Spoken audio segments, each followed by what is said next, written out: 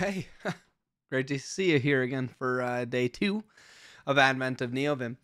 Yesterday we downloaded, installed Neovim, and gave you the briefest introduction of actually, editing something inside of your configuration. But today we're going to do a little bit of a tutorial about how to actually use Neovim in a bit more structured of a format. But we were probably saying, how can I get good? This video is not even that long. I don't know how long it's going to be, but it can't be even that long. Well, here's the thing. You are not going to get good just by just watching me. Okay. I know this is bad for my views. I'm sure plummets. Everyone's left. Everyone's saying in the comments, haha, I left because you gave good advice, etc. I'm sure that's already happening right now. But my advice to you is you have to actually practice. You can't just listen to me. You got to go do stuff. This isn't just for learning Neovim. This is for learning anything. You want to learn how to write Rust?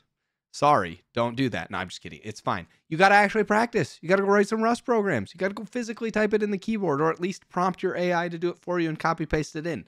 Whatever it is the kids are doing these days, okay? But you got to go actually do it and try it. Okay, so same thing for Vim. If all you do is sort of, I don't know, occasionally watch a video or occasionally learn something, but you're never actually practicing or trying, it's never going to click. You're not going to get any faster. You're not going to learn any new tricks. So you got to go try. Now you're probably thinking, okay, how do I try? Easy peasy. Open Neovim, run Tutor.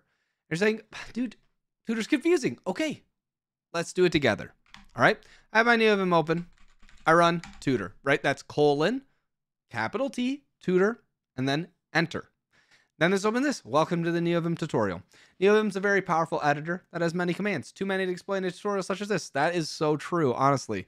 This tutorial is designed to describe enough of the commands that you'll be able to easily use Neovim as an all-purpose editor. I don't think it gets quite that far, but it is pretty good.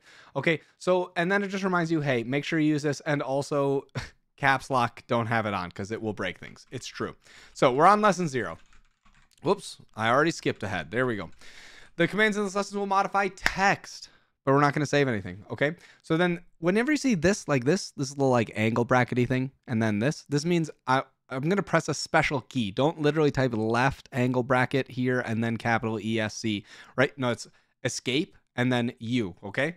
So it's interactive, which is really cool. So little stuff's going to show up on the side for this even, right? So when you type enter on links like this, you'll open up help for it. Very cool, right? And if you type on something like this, it'll open up here. Holy grail, very cool, right? Or you can do capital K just like this, and then that will also do something. That's keyword program. That's why it's a K, not for help.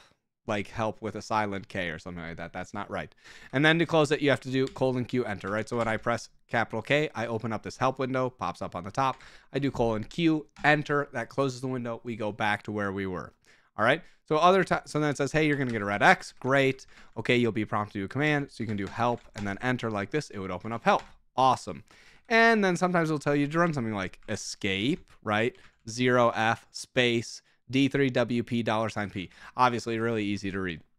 So that gives you all the little info for that. So the very first thing, moving the cursor. Hopefully all of that was in the first window. I guess scrolling is on. You can use your mouse too if you want here. So first thing, move your cursor, HJKL. Please guys, do not remap these.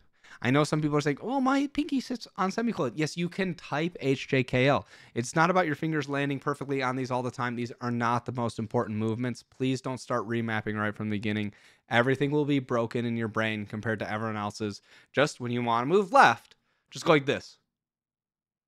Oh, I know, crazy, right? So it's even though I had to move my finger from here to there, it was fine, right? It was fine because it was just from here to there. That's all it takes to me to go J to H. If you have a weird keyboard layout, also don't remap them. Just type the letters like you would. Like if I asked you to type hello, you'd be able to type H and L's, no problem. So just do that, okay? So anyways, it totally doesn't make any sense. H left, J down, K up, L to the right. It's fine. I mean, H and L make sense, and J and K you just have to remember. So that's fine. Just move it around and practice. It's the same thing, right? In fact, now I can't even usually remember whether K or J is up or down. I just know that like when I want to go up, I know where to press on the keyboard, right? So it sort of just becomes in your brain, and I have to think about it. If you ask me like which one's up, which one's down, etc., right? So that's fine. So anyways, you can also hold and it'll do this, blah blah blah, and you can use down key, etc., like this, and it'll move you as well. But you should not use arrow keys, okay? Don't use arrow keys. We'll get to that later about how to remap them away so you can't do them, but just don't use them. They're not going to be helpful to you. Okay, so the next thing is says, hey, before executing any of the following steps, read the entire lesson. Press the escape key. Make sure you're in normal mode, right? So you can basically spam escape. Escape doesn't do anything in normal mode. So if you're not sure where you are, you can just press escape like 5 times and you'll get back to normal mode no matter what. Then we can quit and enter and run this away. Okay, we're not going to do that right now because I don't want to show you that. And then we run tutor again. And now we are like, okay, I can definitely do these things. Now we can go to the next one, right?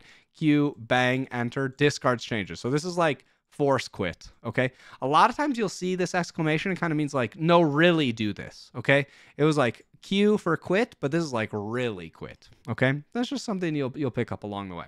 So text editing, deletion. Press X to delete the character on the cursor.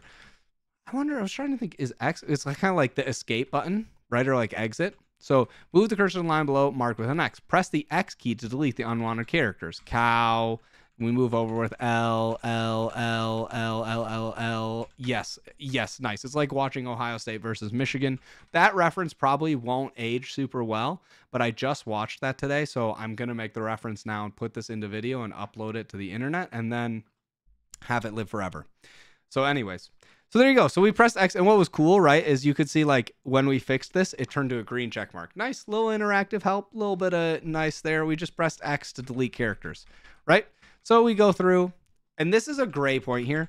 Don't try and memorize everything yet, but do sort of get your ideas of expanding what's possible to do, because then when you do that thing a lot, you can look up how to do it.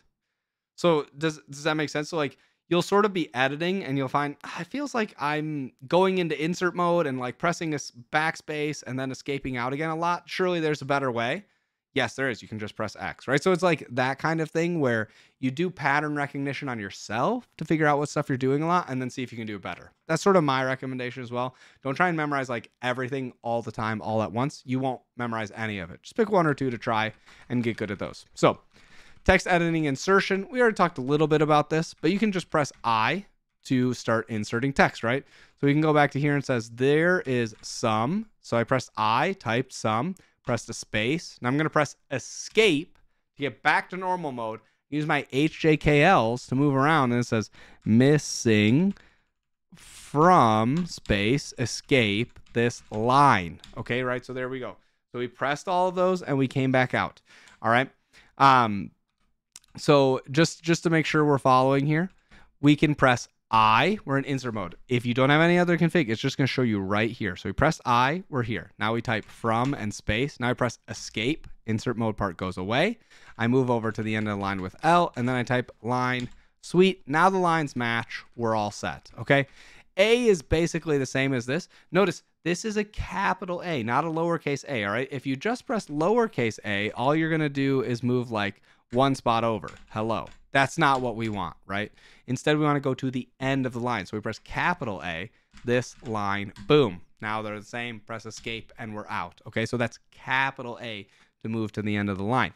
The interesting thing here is sort of like you'll see this pattern as well inside of Neovim. It's like maybe a letter does something and then the capital letter does like a bigger version of that. It's not always true because sometimes it doesn't make sense for there to be a bigger version, but like A goes just after, right?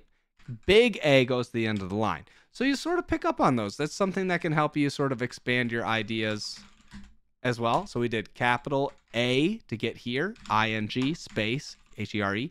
We're going to press period. Sweet. Matches now. Press escape. Okay. So that's capital A. Not too crazy. You can do :WQ like we talked about in the last one to write and quit a file. So then you can run nvim tutor, blah, blah, blah. That's fine. Great. Summary. we already talked about this. HJKL, you need to practice these yourself. You can read over them. So next one, deletion commands. Okay. And this is probably the last one that we're going to do sort of for this, this thing. You can finish the rest of Tutor, but like after you have these, you definitely should be able to figure out the rest of Tutor by yourself. And I will say, I'm sorry, I'm ranting a little bit in the video, but it's my video and it's my Christmas present to myself to just make Neovim videos that I wanted to. So too bad. I will say, now I almost forgot my rant, but I didn't, I think.